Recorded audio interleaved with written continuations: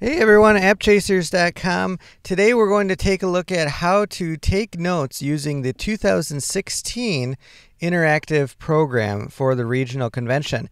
And we're very excited because the regional convention season has come upon us here in the United States. And so we start thinking about things like this, how to get prepared for the upcoming convention. We might be thinking about our transportation, our hotels, our wardrobe even, but also how to get organized and ready for the convention using our iPads or our iPhones. Now, last year, we made the video of how to take notes using the interactive program and using PDF Expert, which is an app by a company called Readle. You could also use Documents by Readle too if you've already purchased PDF Expert. But this time we want to take a look at using another app called Notability. Here we are in the App Store, and this is the app that you'll want. At least for this review, we're going to be looking at it. Notability by Ginger Labs. So this is where you're going to find it. Just type in Notability as I have into the App Store search in the upper right-hand corner. But let's switch back over into jw.org. And I'll show you how to find the interactive program. All you need to do is go up here to the right, upper right, and tap on Search. We're just going to tap on Program. And there in our first hit here, in our search results, we've got 2016 Interactive Program. Tap on that. It'll bring us to the page where we want to now tap on PDF. And here's where we're going to get the option to either download the regular program, which does not include notes or a place for notes, and we're going to have the option to download the interactive program. That's what we want to do right here, the second one here. Tap on that. Now right here in Safari, it opens up the program for us, so we can take a look at it, make sure it's the one we want. But what we want to do is open it into Notability. To do that, we'll just tap on the center here. Tap again on the Open In button in the upper left. And now we'll choose from the list of apps that we have installed here. Copy to Notability. All right, so we've got Notability now open, and it's asking us what we want to do with this PDF that we're now asking it to import. We'll say Create New Note. You could also add it to another note if you'd like. So it brings in all of the different pages. There's 72 in this program. In the lower right-hand corner, it's asking us where we would like to save it to. These are a number of folders that I've created already in Notability. But for now, we're just going to throw it into our unfiled notes folder here. You can also see grayed out on the left-hand side of the screen that we have those same folders available to us. So we'll just keep it in unfiled notes. We're going to tap Import in the upper right. So now we're going to go ahead and bring in all of those pages. In the upper left-hand corner here, you can see we've got a name here for our program. We can rename that if we'd like. Call it the 2016 program. There we go. Hit Done there. And that's how you rename the program. So as we scroll down, we've got all the pages that we saw before, as well as these interactive links. So I'll show you how that's going to work here. Let's go and just tap on one of them. For example, we'll just tap on the first one, our chairman's address. Now, this gives us a preview of the page, and it's going to ask us, do you want to go to page 7? We can just tap anywhere on that preview, and it brings us to page 7. Once we're on a page, the organization has nicely made links available to us at the top of each page as well. We're on Friday right now, as you can tell. If we want to go to Saturday, just tap on Saturday. Shows us a preview of that overview page, which we can then skip to right there. So it's a nice way to jump around within the program. You know, if you're wondering where you are in the program, you can always go back. Let's say we're in a talk here. Let's go to this one here. And we want to go back to the beginning of Saturday. We'll just tap on that again, and it brings us right back to the nice table of contents so we know where we are in the program for that day. Let's go back to Friday here. We'll tap on Friday. Take us to that table of contents.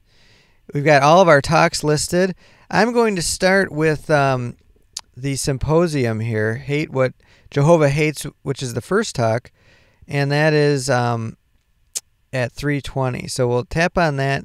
It's going to ask us if we want to go to that page and start taking notes, which we do. All right, so this is where we're going to start taking our notes.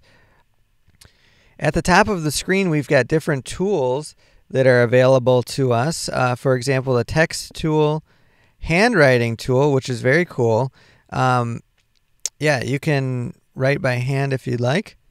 We've got a highlighting tool right there. We've got an eraser, which allows us to erase anything that we've done. We'll get rid of all that. There we go. It's all gone. We've got the cut and paste tool here. And we've got our finger tool, which allows us to drag around on the screen when we're in one of the other modes. Next to this hand tool, we've got a microphone tool. This is one of the most fantastic aspects of Notability, is the option to record audio while you type in your note. And not only does it record the audio, but it also links it to whatever you're typing. So if you're in part of a talk and you're halfway through the talk typing notes, you can go ahead and tap on any one of those areas or in your notes, your typed notes, and it'll automatically fast forward or adjust to that point in the audio recording, so you can go back and listen in that way. We'll show you a little bit about that in a while. But next to that, we've got our plus button here. You can add a photo to a note. You can take a photo. You can draw graphs, insert a web clip or stickies. We've got an area where we can change the paper style if you'd like to do that. We're going to leave it the way it is here for now. And then at the far right hand, we've got our nice thumbnail preview. So you can scroll around in this way too. I like to leave this open because as you're typing, you might want to go to the next page or move around in this way too. That's a great navigation tool. All right, so let's start typing here. If we go up to our type tool, we'll just tap here, and it gives us this little typing window. We can start typing here, and the window will adjust according to where we are. If we want to, let's say, increase the size of the window, just hide your keyboard using the key here in the bottom right-hand side of the screen, and now we can drag this around and adjust our typing area.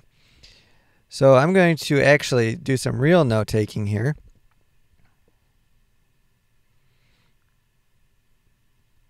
All right. Let's just say that we're going to start a bulleted list here. All right, so we start there. We'll tab down or return. Let's just say this. I'm just going to make up some notes here. All right. There we go. Now, if we want to start a bulleted list, what we do is we just highlight what we'd like right there.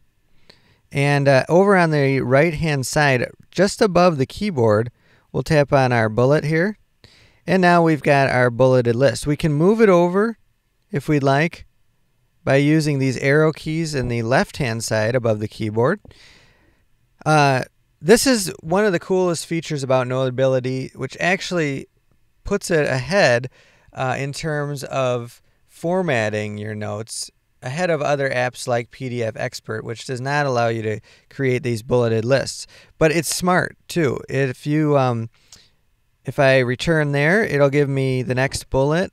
If I want a indented point, it'll allow me to do that. Let's just do that. There we go. and we can return again. We can go back to our main points, or we can indent again. Different ways that it allows us to create a nicely formatted note. I love how it does this, and I haven't found any other apps that do it as well as Notability. We can also change the font size. So let's go down here. We'll start to, you can see how I'm changing it here, just above the keyboard. Now we've got a smaller font. There we go. And that's a live preview of a font change. If we want, we can go back and change all of the font to a larger size at any time. You can also change the color. This is the only colors that you have available to you for your text notes. You can make them bold, italic, underline, whatever you'd like in that regard. All right, I'm going to switch it to blue there. And these are, if you look at right above, next to our bold, italic, and underline to the right, we've got font favorites. So you can change between these fonts at any time and save them at any time. So it just allows you to pick what font you would like to use and then save them to A, B, and C. Then you can go back and use that font very quickly. All right, so there we are with that. Let's say we want to take some handwritten notes. We'll go on to our handwriting tool here. And now we're going to use the zoom tool to do this, because this allows us to make some very nice handwriting without blocking the screen. I got to this zoom tool by tapping on the lower right-hand corner of the screen. We've got this magnifying glass with a plus that you can see I'm activating there. And I'm just going to write in cursive here. There we go, Jehovah. There we go, looks a little bit bad, but that's how you're going to use this zoom tool. I'm going to resize this here, and I'm going to move it down. I'll show you how you can write a little bit smaller. Now watch what it does as I write here. I'm going to write the same line that I've got at the top of the screen.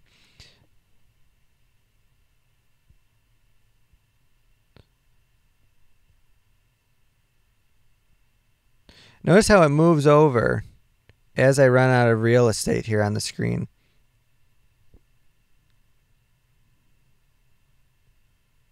Oops, there we go.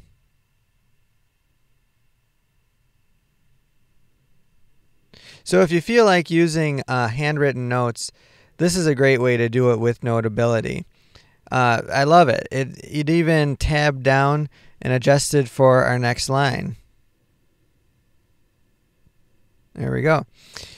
That's the great way to use handwritten notes in Notability. You can also highlight sections that you've already written. I'm just going to get out of this zoom feature again. You can go in here, highlight. You can change the highlight color by tapping on the highlight button again. You can also do that by tapping on the handwritten notes button again. You can change the size of the tip of your stylus or your finger. You can change the different colors here. You can do the same with your highlighting. There we go. And you can go ahead and erase at any time. So I'm just erasing the highlighting here. It does not erase the note that I have. Although if I do do this to my handwritten note, it gets rid of that as well. Okay, so let's now go back into our typed notes. And I'm going to initiate the record feature by tapping on this microphone. It's going to ask us if we want a microphone. We say yes. Now it's recording audio as I type. So I'm going to say the future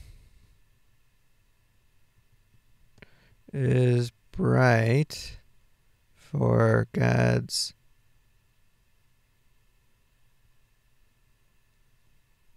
people. There we go. All right, now I'm going to go to the next one, and we're going to say we need to obey him. There we go. And to the next one, and on and on. Now let's go ahead and stop this.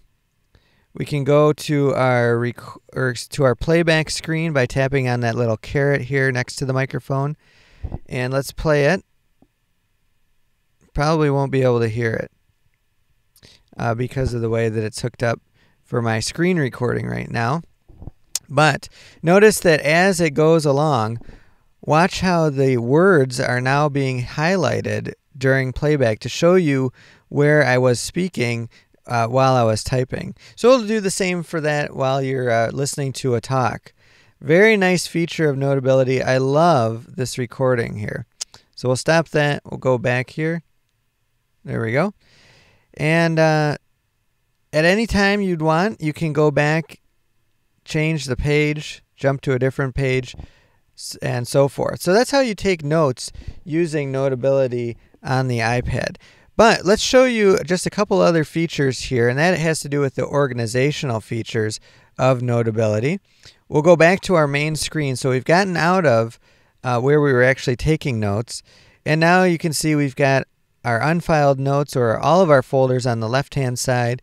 We've also got all of our notes in that folder showing on the right-hand pane. If we want to add a new folder, just tap on the plus button right here. They're actually called subjects. I'm going to call this one 2016 Regional. Now I'd like to go ahead and move this note that I've already created in my unfiled notes into the regional folder here that I just created. To do that, you have to tap and hold on the thumbnail here to the left of the name of the note. Tap and hold there. You can drag it around on screen and throw it right into that regional folder. And there it is now in that folder. It's a little bit confusing. I didn't know how to do that at first. I tried tapping on the name. All that gives me is this duplicate button, or duplicate. But you have to tap and hold on the actual thumbnail to move them around. So a little bit confusing, but it is nice that you can quickly move notes in that way.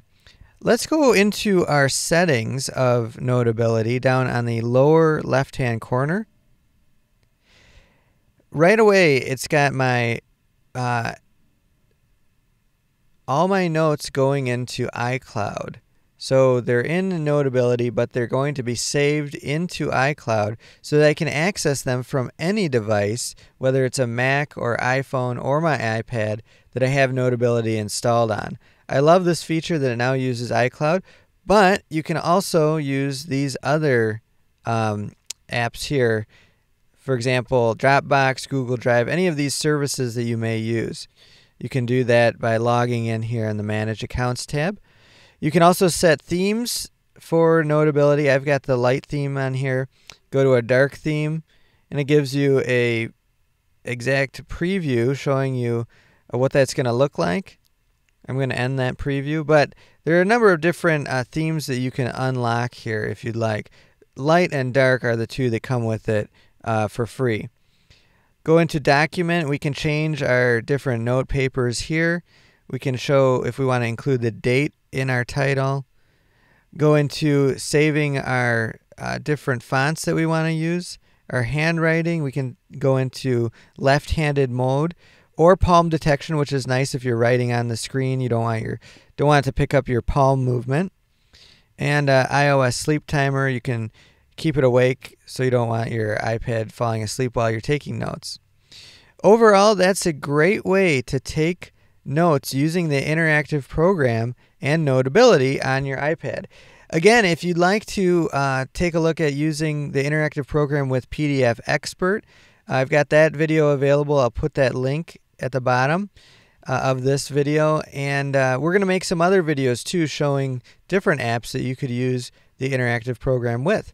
Thanks a lot for watching. Please subscribe, and please visit us on appchasers.com as well to show your support there. Thanks a lot, and we'll talk to you later.